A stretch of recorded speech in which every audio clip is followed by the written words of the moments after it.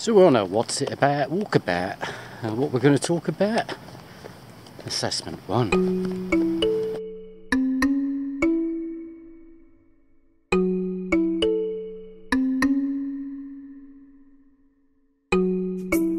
So, yeah, minds are now turning to that assessment. That's an assessment that you don't have to do anything about, really, until you arrive at the residential school, because you'll be able to do most, if not all, of what's required for assessment 1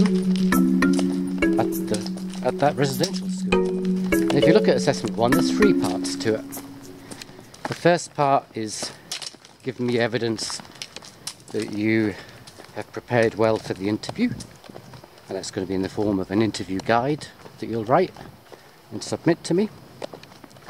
The second is that you're going to provide me with evidence that you can interview. So what you need to do there is we'll set up some interviews. We interview a fellow student on the research topic, which is about mental health, social and environmental factors that impact student mental health. That's the topic. So you'll conduct an interview, record it, and then send me a 5-minute extract. I think I'm going to keep it to 5 minutes. I was thinking about a 10-minute extract, but I'm going to keep it to 5. And the third part is that you can evidence that you can think about what you've done, and that's going to be a reflective piece where I want you to reflect on how the interview went. Now I'll give you some more detailed information on the marking rubric. I'm just putting the finishing touches to the marking rubric. I just wanted to talk about some general stuff today, unscripted, about interviewing, so you get in the right frame of mind for the interview, but also that you prepare for one of the major disasters in a qualitative interview, which is your recording equipment not working. So one thing you can do to prepare for the residential school, where we're going to be conducting these interviews, is by making sure that you've got a recording device, audio recording device, that you can use. Most of you, that will be your smartphone. Audio is so important. The most important thing for the assignment, in many respects, if this was a research project, would be your ability to use audio recorder. I want to stick a little caveat to that. Not always. Sometimes you can get away without recording an interview. You know, some people go into the field, they have a conversation with someone and come away from it and write contemporaneous notes afterwards. Contemporaneous notes just mean notes that you write shortly after an event has taken place. And they do that because it's part of the analysis. You know, by the time you get to writing your notes, you'll remember the things that are memorable, you'll have forgotten the things that are not memorable. So in a way, you're already analysing the material because you already decided what was significant. There's actually lots of good reasons for doing that. Some people find recording devices quite off-putting. You know, it makes you a little more self-aware than maybe is useful. And if you've ever blogged with a camera walking down the street, you know the first few times you do it and you see someone approach you, as is happening now, you can feel quite self-aware. So that's one of the reasons why people don't record interviews, so it stops that feeling of people being self-aware and embarrassed. Beautifully illustrated my point there. So anyway, that's a little bit of a sideline. For us, we're going to do it. Usually it's a good idea to do it if you're new to interviewing, because you've got a record of everything that's said that you can fall back on if your memory fails you. But saying that, you can get complacent, because just getting a recording device out, getting your phone out, having an app on it that can record, hitting the record button, and then relaxing, chilling out, can be disaster if the app doesn't work, if your phone's run out of batteries, or if your microphone isn't picking up the conversation, or if there's some other extraneous background noise that's overpowering things, which means you just can't hear a word of the conversation being had.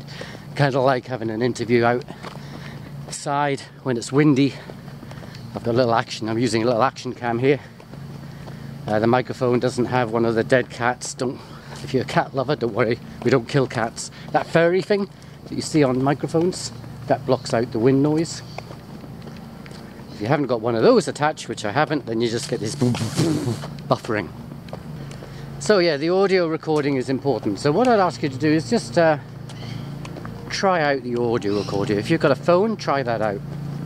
Try out the recording. Try to get a nice, clear recording of your voice. Now once you've got the recording of the interview, when we do the interviews at the residential school, what you need to do is take that recording away and edit it. I want you to record the full interview and then use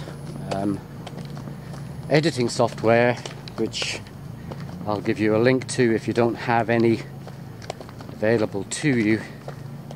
Some really nice audio editing software. You can just decide which bit of the interview you want to submit to me, and that's where you pick the best bit of the interview. You know, if you know what you're doing, you don't have to send me the rubbish bits. You can just edit. Give me a nice little 10-minute or 5-minute sequence segment of your interview that you think is the best bit of your interview, that most clearly demonstrates the things that I'm looking for as detailed in the rubric. Now, in getting this audio recording to me, you get marks for being able to provide me with a clear recording. It's only out of the possible 100 marks available, it's only 10 marks, maximum 10 marks available for clarity of recording, so it's not a big thing. But if you just want to squeeze out a few extra marks for your assignment, then it's probably you have the opportunity of getting those extra marks through providing good, clear recording. The major part of the interview, well, there's two aspects, which is conducting the interview and reflecting on the interview. And here's where subjectivity will rear its evil head. I shall talk to you more about that just after I've got my coffee. Right, I've got my coffee. I'm also got a cigarette. Don't know if you spotted me in the previous walkabout video, having a sly smoke. Anyway, try to ignore the fact I'm smoking. Don't want to set a bad example and all that, you know. So I was wittering on before. Remember, that was pre-coffee, so it's just word spaghetti coming out of my mouth until I found my source of caffeine. It's all about, yeah, audio recording is really important to get right. You know, the audio recording has to be clear enough for me to be able to hear what's going on. Particularly important for the assessment. But I ended on, before I got into the coffee shop, that big thing about subjectivity. Da, da, da. Well, apologies all I said about the audio recording. It's windy now, so the audio recording is probably a little bit pants. Forgive me for that.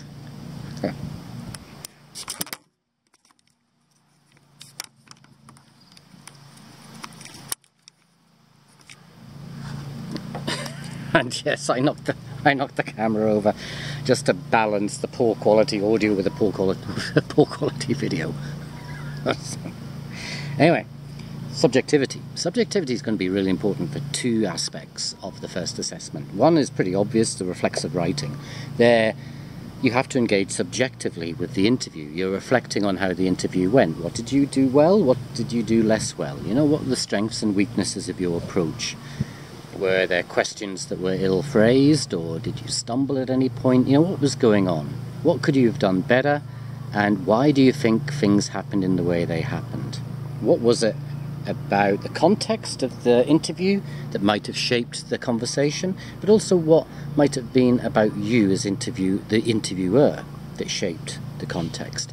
And that is getting to that notion that context is really important. You know, every conversation is had within a context, and we are not seeking necessarily to manipulate that context, that we try to create a context where people are best placed to be able to share their thoughts and feelings with us. So maybe a degree of privacy if it's a particularly sensitive topic. So context is important in that regard, but we don't, really manipulate it like an experimental condition.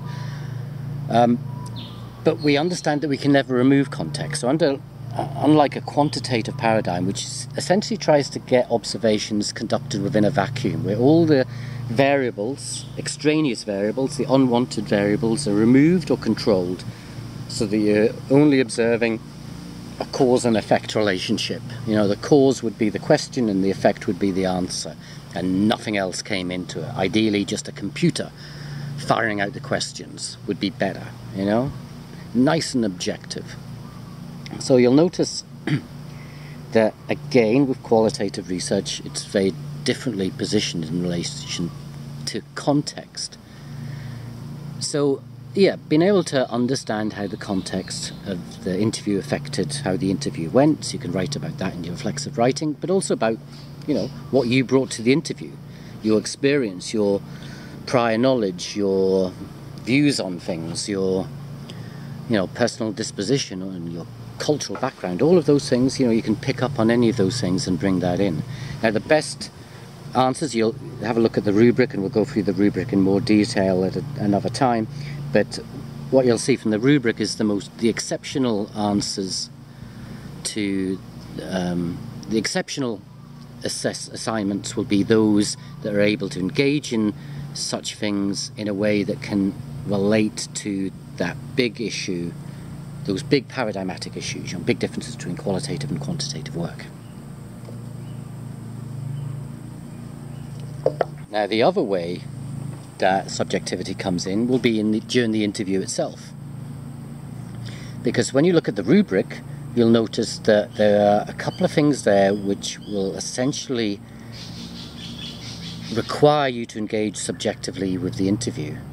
And one is about your ability to listen and to be responsive and flexible in how you ask the questions. So here, rather than just going through your list of questions one by one in the order that you've detailed in the interview guide that you've written before the interview, that you'll be flexible, that you can change the order of the questions. You might change the nature of the question, the wording of the question, dependent on what someone is saying and how they're talking.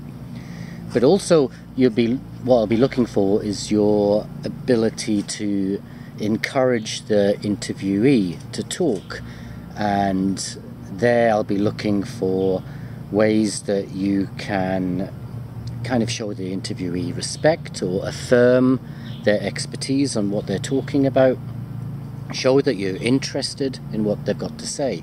This is all very much about your relationship with the interviewee and actually trying to change or affect the interviewee's performance, and you're trying to affect it positively, change it positively, to create the conditions where they'll be open with you and have a really nice conversation and say things,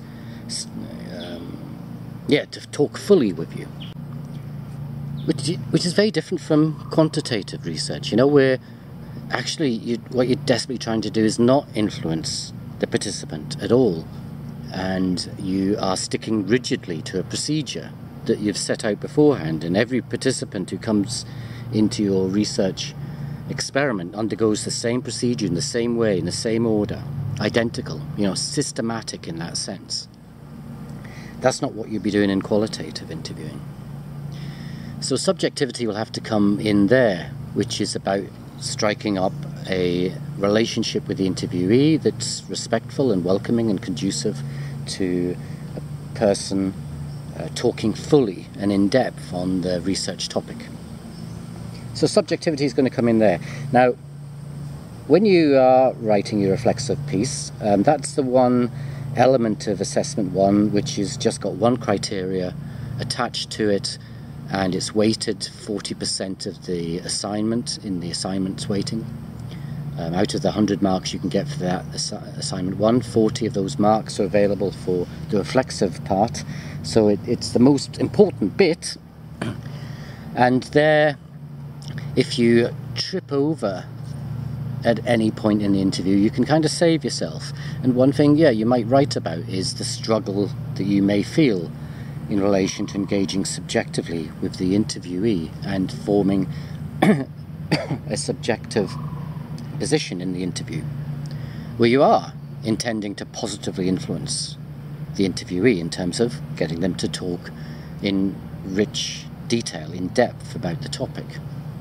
So you might struggle with that, and the reflexive component will be a good opportunity just to refer to that. So the only other thing really to prepare for the residential is, I suppose,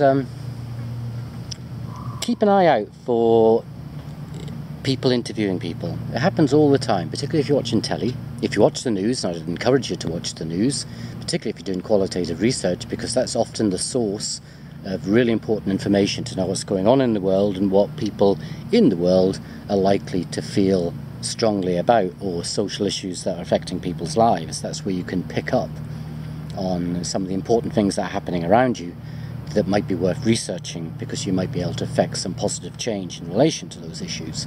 So watch the news, and what you'll find is interviewing happening all the time. You know, the news presenter interviewing a guest,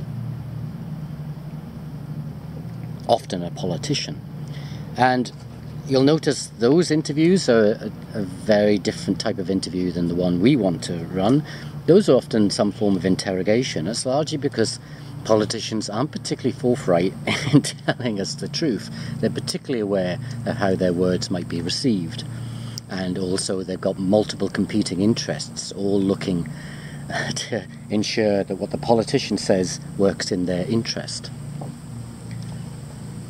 So it's a particular type of interviewee, and journalists are not there just to give politicians the opportunity to talk about whatever the politician wants to talk about, i.e. to give a party political broadcast, but the journalist is there to kind of interrogate the politician, to put difficult questions to the politician, and to not suffer insubstantial arguments. Insubstantial? Unsubstantial? Anyway, that's one sort of interviewing. You might also watch documentaries, and there you'll see lots of different styles of interviewing. Some interrogative, others more conversational, more supportive, more gentle. So keep an eye out for those things, but also keep an eye out for the natural sort of interviews that happen on a daily basis. When you meet up with friends or family, just be aware that you often are asking questions. You're interested in how their day's going, or what's happening to them, or that thing that they're talking about the other time you met, how things went, you know, that sort of stuff. So keep aware of sort of how we ask questions and how we engage in conversations with people in natural settings. It's those natural settings that are the ones that we kind of want to simulate in the interviews that we'll be conducting at our residential school. Those kind of nice, sort of informal conversations where actually we'd like the interviewee to speak more than us and to tell us about their thoughts more than we tell the interviewee about our thoughts, but nonetheless still to be able to have a conversation where, you know, we can disclose our own thoughts as well as ask our participant, interviewee, their thoughts. So just keep an eye open, because interviewing's happening all over the place. The one thing that might happen in the interview is context might overwhelm you. And the context that might overwhelm you is, one, you're being assessed, and two, you're on a psychology unit, and you will be carrying with you expectations about how a researcher acts. And it's always interesting to see how we can suddenly start occupying this strange persona of acting in the way that we feel we should be acting in that context. And that's kind of interesting. It's based on our assumptions about the proper ways of engaging in research and what's a proper way to conduct yourself as a researcher. So that stuff will come out during the interview that you run, and could be interesting if you're able to capture and reflect on it. We are suppose this is to do with the qualitative paradigm, is understanding the nature of context, you know, the social context in which human behaviour occurs. And if you watch my video, I hope you're watching my videos. If you're not watching my videos, you're not listening to me now, are you? You're not watching this video.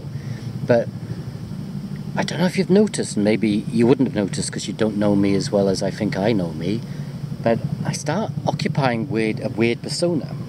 When I'm in front of the camera, I start sort of occupying the persona of a TV presenter. I hope it's not too cheesy, but there are cheesy elements to how I present, and I know it. You know, my accent will, you know, you take that weird enunciation that TV presenters do. You know, it's intended to try and maintain the engagement of the audience. You know, and they will talk like this, which are these signals that where you are in a sentence to try and keep someone's attention long enough prior to you get into the commercial break so they watch the adverts. You know, so I'd be talking. Let me try and occupy that persona. So here we are in the botanical gardens, and it is a really nice, beautiful, sunny day. But the temperature is rising, which is causing me to perspire a little bit. But then again, I do talk a lot about my sweatiness. You know, it's that weird, stilted enunciation, the kind of rhythm and tone. But, you know, I'll be doing that. If you're watching my our tutorial, you'll have seen me with a microphone and a pop filter, and I started to get possessed by the spirit of a 1970s DJ. So this idea that context affects our behaviour, and sometimes we kind of sense there's a clearly demarcated role, and so we start role-playing because of that. And that might happen to you in the interview. You might start acting a little bit strangely, just a little bit odd, a little bit artificial, occupying a role that you're not familiar with, but you have loads of assumptions about, and sufficient assumptions to affect your behaviour in a way that you suddenly become a caricature of an interviewer. I mean, it happens. You know, it happens to me all the time. So if it happens to you, don't worry. It's natural. It's normal. But if you're able to see it, capture it, reflect on it, and briefly write about it, that would be really interesting. Okay, that's enough. I've whittled on. So I'm concerned about chewing your ears off, but also concerned about finishing off my coffee. So till next time, ta-da.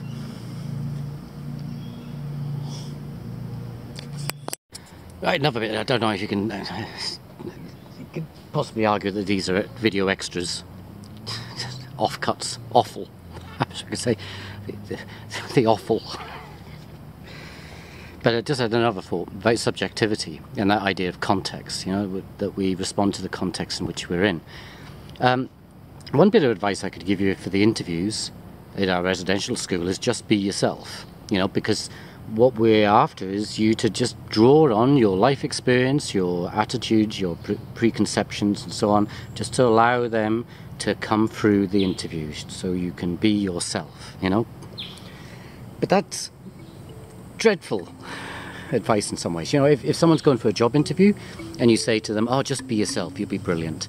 And that's kind of lovely advice, but dreadful advice at the same time, because the response to that should be, which self? Because we're multiple selves. You know, we act very differently in different social contexts. So should I go to the job interview and act myself as though I was at a funeral? Or should I act myself as though I was out on a Friday night at a social gathering, having a few too many libations, or just enjoying myself too much in some way or another? You know, should I act myself as I would sitting in the botanical gardens? You know, what self should I act like? And psychology tells us sometimes, some parts of psychology tells us there's this one true inner self, and, you know, that anything except for that is kind of a disintegration of the self, and, you know, a sign of a mental illness like multiple personality disorder. But actually, perhaps more accurate to say that we're multiple selves, because we act differently in different social contexts. So if in the interview you start being taken over by this weird spirit of a scientific researcher, you start acting a little weirdly, it's not that you're not being yourself, you're just being yourself in this particular context. And that's the thing just to be aware of, you know, that yeah, there's no such thing as just be yourself. So you always ask, which self?